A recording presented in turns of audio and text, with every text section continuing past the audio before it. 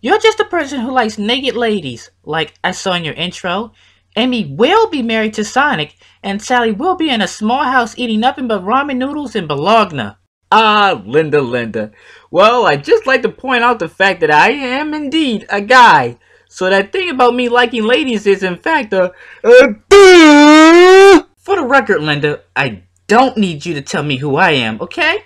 I'll tell you my damn self. I like women, I can be dirty-minded, and a little perverted too. But you make it seem like this is news to everybody. Now let me tell you about yourself. You are a typical YouTube commenter who likes to talk shit. Yet, you are not bold enough to deal with the backlash that might come from it. So what do? You disable the reply button. Go clop yourself, Flutterfly. For those of you who don't know, let's start from the beginning. Sometime last year, I featured Sally Acorn as episode 14 in Furry Girl Profiles. If you haven't seen it yet, I recommend you go see it before you probably watch this video. Doesn't really matter, but it's just a suggestion. As the creator of Playfur Cinema, some people like to make up accusations about my channel and assume that I'm making it all based on around nudity. That's false. Yes, Playfur Cinema has a little bit of a fan service theme, but its true goal is to spread awareness, to teach.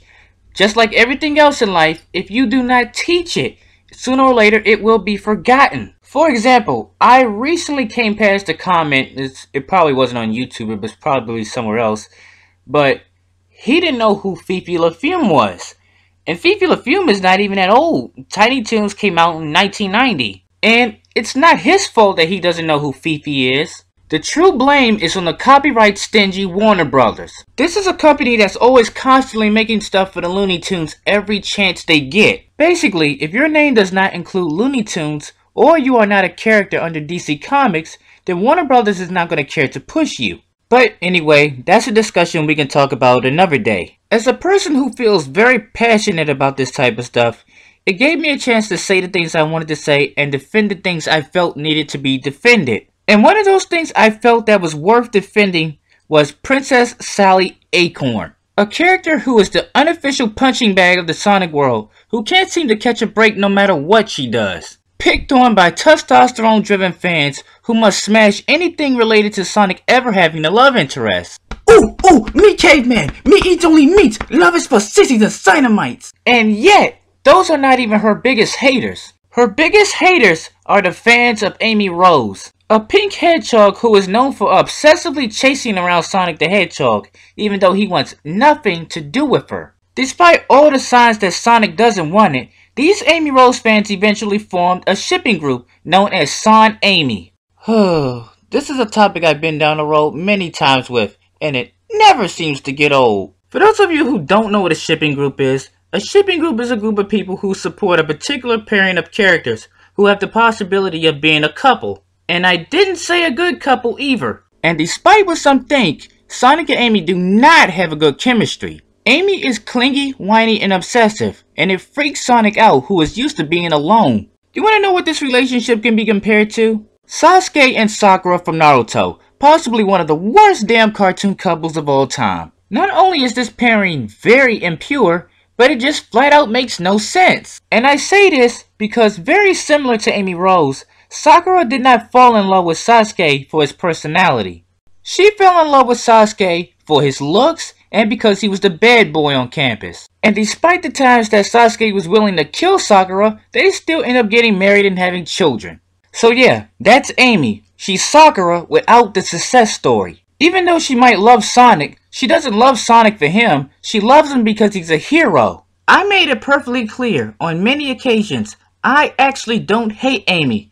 I actually like her goofy ass. But the thing that makes it so hard to be a fan of hers, or a fan of Sonic in general, is her psychotic fans. They cannot be reasoned with, and they just seem to lack all sense of logic. Now, not all Amy Rose fans are like this. There are actually some good ones.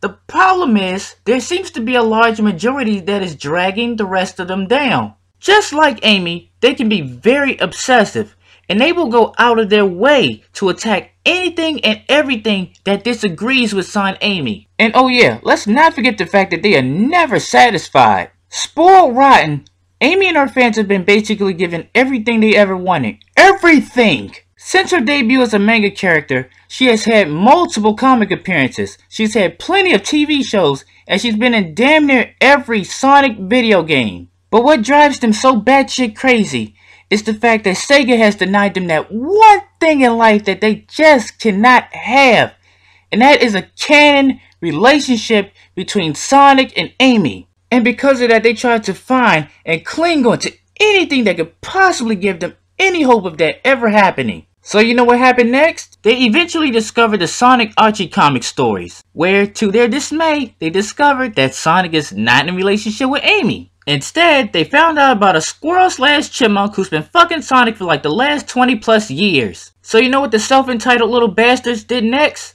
They slandered Sally Acorn's character and made her far worse than what she actually is. They ripped apart the clothes she wore, her personality, her relationships. And a good 95% of those arguments can be diffused easily because they are all crap. Yes, that also includes the notorious "she's a Mary Sue" and "she's a bitch because she hit Sonic" argument, which ironically both contradict each other. Because Mary Sues do not lose their temper and hit people. You want to know what's so hypocritical about all this? It's only bad because Sally did it. Had it been Amy that had slapped Sonic, all of a sudden it would have been okay. Better yet, Amy has threatened Sonic before. She did it in Sonic Riders.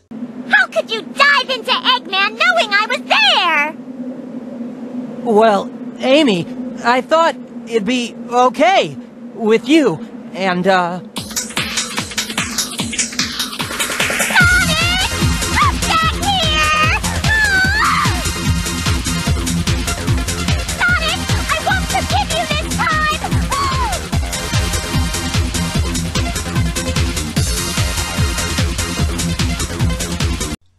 What's that?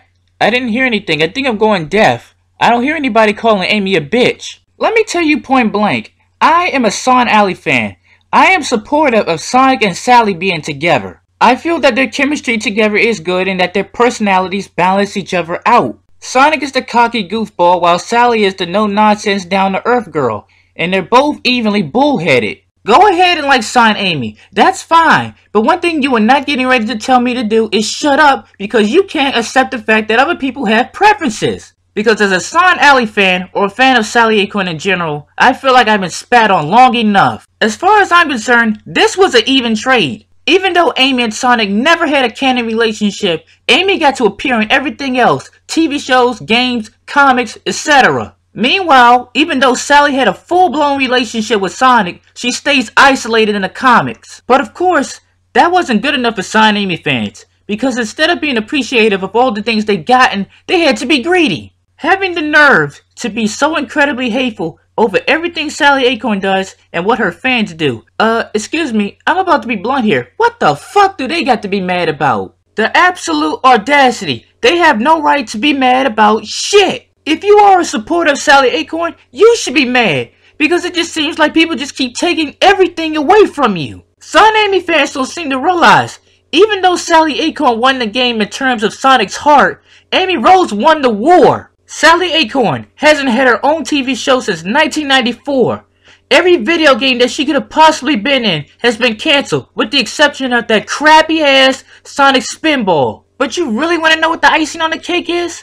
Once upon a time, an asshole by the name of Ken Penders tried to actually kill off Sally Acorn. Ken Penders, a former writer to the Sonic Archie comics that caused a copyright firestorm. Why? I don't know. I read that he tried to give Sally a story once and it didn't sell the way he wanted it to, so he took it as a sign that fans hated her and tried to kill her off. Either way, it's Sega's fault, because they should have put him on a leash. Every time he killed off a character and replaced it with his own, he gained more and more control over the story. The irony about the whole thing is, it's Sega who was the one that stopped him. That's right, brats that like to scream non-canon, Sega did it, because they saw some value in her. Had they not spoken up, Sally would be dead and gone from the story, and they would have had to answer to a whole bunch of hella angry fans. And I don't care how you feel about Sally Acorn, she's a very important character to the story. Much less to having a story where a fake Sonic cuts the bridge and she follows a couple stories. Not only did Penders have to go, but his entire influence had to go with him.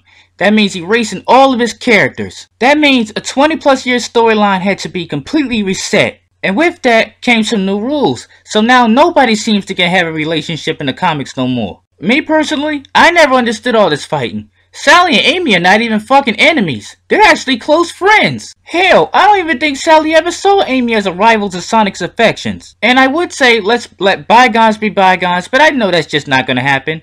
So if a Sonic Amy fan wants to keep screaming non-canon to me, I'm just gonna keep smashing their hopes and dreams about Sonic Amy ever becoming official. They really don't need that extra boost to their already inflated egos anyway.